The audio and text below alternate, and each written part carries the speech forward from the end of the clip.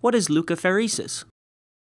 So the first step in CAR T cell therapy is something called leukapheresis, or apheresis for short. It's a process where we connect the patient to a machine that looks very similar to a dialysis machine. It circulates the patient's blood for several hours and collects lymphocytes, puts them in a bag so we can use them for this process of genetic modification. It's a fairly harmless procedure.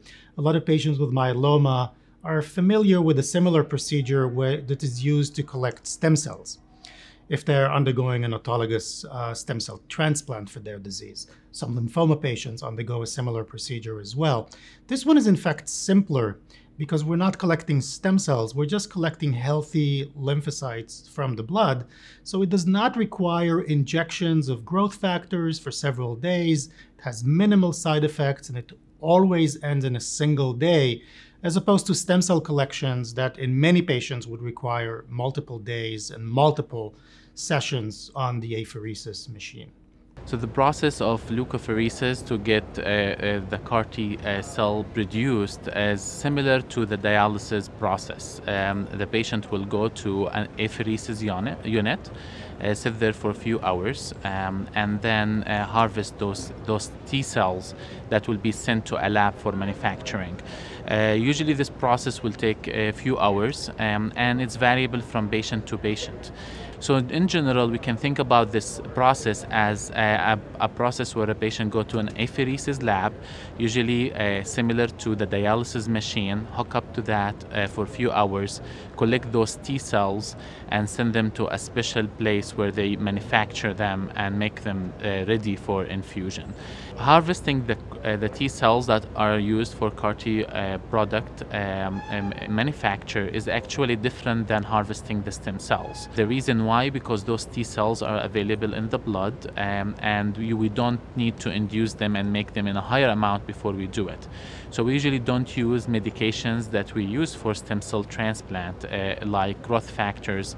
So the amount of CAR T cells, or actually the T cells that are initially collected, is variable, and it depends on patient and also depends on the product.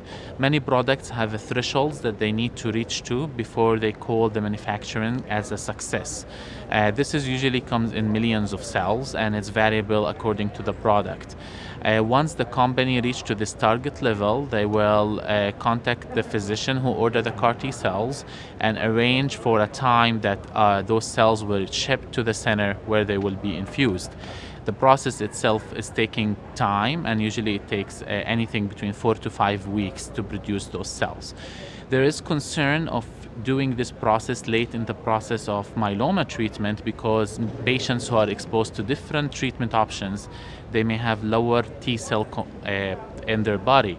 So it may be difficult for the company to produce those cells in a sufficient amount. And what we are dealing with in real life is that some patients may fail to produce the target level of those CAR T cells, and at that time now we need to apply to get a specific approval to use the lower dose of them in a specific patient. But I think this will be a problem because many patients may be exposed to other medications before they get the CAR T product, but there are ways around that, and hopefully with us improving on the process we do, we will be able to overcome this problem.